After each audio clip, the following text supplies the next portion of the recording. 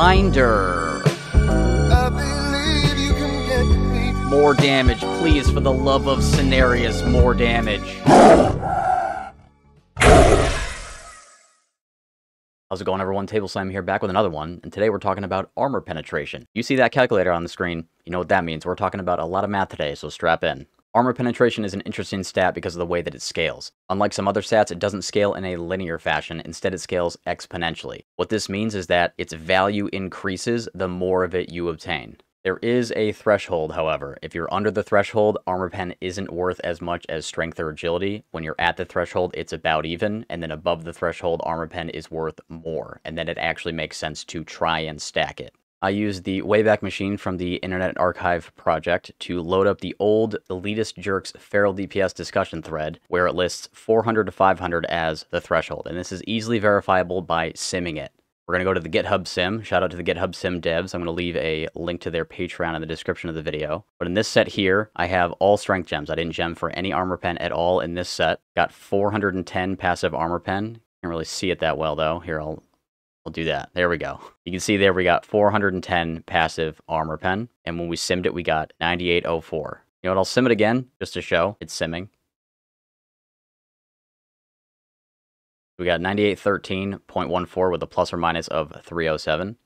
And then in this set here, it's the same gear, but I gemmed the armor pen soft cap. And you can see here I simmed it already. It's 9870, but we're going to sim it again just to be safe.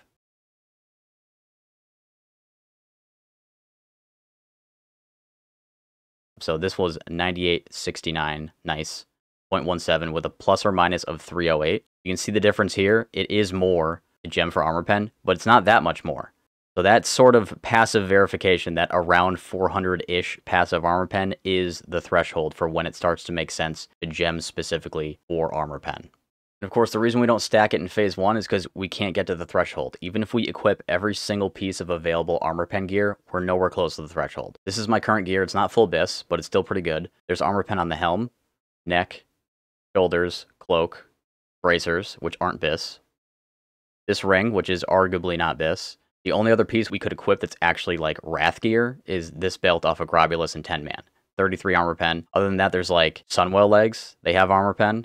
There's the crafted gloves from leatherworking from Sunwell that have armor pen. Even if we added all that stuff in, we wouldn't be at the threshold. Like this current gear that I have currently equipped only has 201. That's half of what we would need. Even if we equip every single piece of armor pen gear, taking eye level hits along the way, we still wouldn't be at the threshold. So that's why we don't stack it in phase 1. There's not enough armor pen available on gear for us to get to the threshold to make it worth it to stack it. Now, I used the term soft cap when we were doing the sim comparison, but like, what does that even mean? What is soft cap? Well, it's related to the hard cap, so we'll talk about that first. The hard cap is 100%. If you get 100% armor pen and you keep stacking it, you're not getting anything out of that extra armor pen at all. That's a wasted stat. The highest you can go is 100%. You can't get it past 100%. That'd be cool if it did, though. Get the target into negative armor. That'd be sick. That'd be kind of crazy. But that's not how it works. 100% is the hard cap. If you keep stacking it past that, you're not getting any additional benefit from it after 100%. So what rating do we need to get to 100%? Depends on where you look. Some places are saying 1399. Some places are saying 1400. What is it? It's actually a fractional amount between those two. The people who are saying 1400 are simply rounding up, and the people who are saying 1399 are simply rounding down. But let's take a look at the actual math. So we're back in the archived Feral DPS discussion thread from the Elitist Jerks forums. This is a snapshot from September of 2010, about a month before Cata pre-patch, which was October 12th of 2010. So this is late ICC Ruby Sanctum time period of Original Wrath. And we can see here that they calculated the hard cap to be 1399.57272, which is, of course, right between 1399 and 1400. So that's why those are the two numbers that people are always talking about. But how did they get to this number? Well, they used the in-game stats to calculate that one armor penetration rating was 0.07145% armor ignorant. We can get a little more specific than that. It's actually 0.071450377 blah blah blah, but they rounded down to 0.07145 because the next digit after that was a 0. They did a little bit of algebra to find out how much armor penetration rating was needed to get 1% armor ignore, and that one is pretty easy to do ourselves here. We just do 1 divided by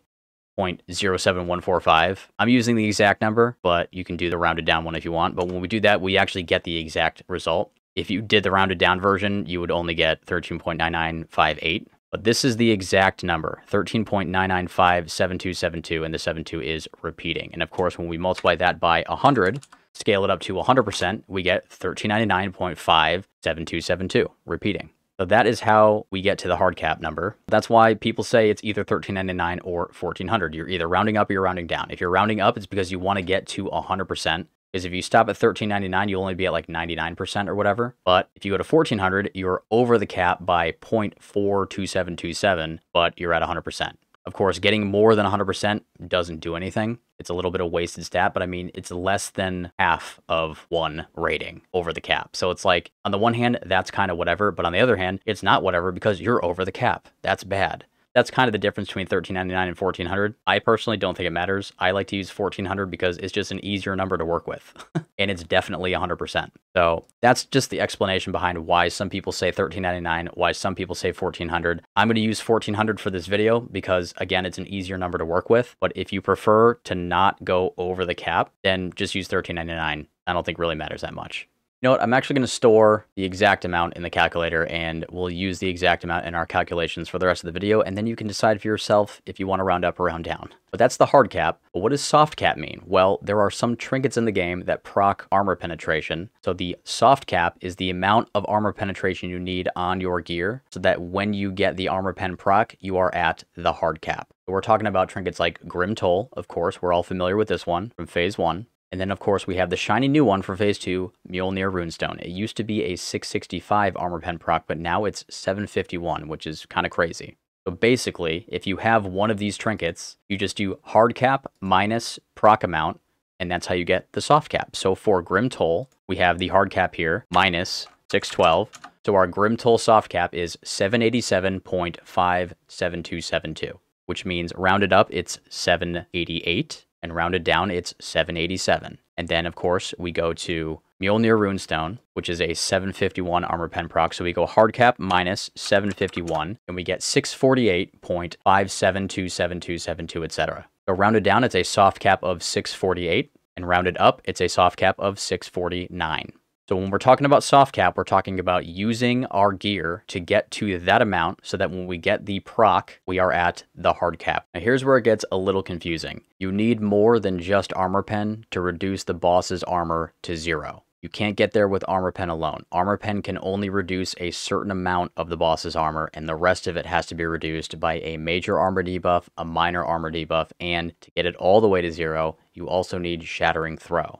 I have up here another archive from Elitist Jerks found through the Wayback Machine. This is the Fury Warrior Compendium from EJ. This is again taken from September of 2010. And you knew they were going to have an armor pen section. Like, armor pen is super important for Fury Warriors. Even in 2010, they were saying that armor pen's value may go beyond that of strength as early as Old War gear level, depending on the amount of armor pen pieces in your gear. Now that part there, that qualifier, that's talking about their threshold. Theirs is going to be a little different from ours, but either way, kind of the same deal for them as it is for us. When you get to a certain amount of armor pen, it becomes better than strength and agility, and it makes sense to actually stack it. There's a bunch of math here. I'm not going to go through all that, but there is an interesting table here that illustrates the point of how armor pen is not the only thing you need to reduce the target's armor all the way down to 0. We can see on here, with no armor debuffs on the target at all, with just armor penetration, we're only doing 88.3% the maximum damage that we could do, meaning 11.7% of our damage is still being mitigated by the remaining armor on the boss. Even though we're hard capped, they rounded up, they're using 1400 for their hard cap figure. Even with hard cap, we're still experiencing 11.7% mitigation on our attacks. And then with a major armor debuff only, just a major armor debuff, we're only doing 96.22% of our maximum damage on the target, which means we are still having 3.78% of our damage mitigated by the remaining armor on the boss.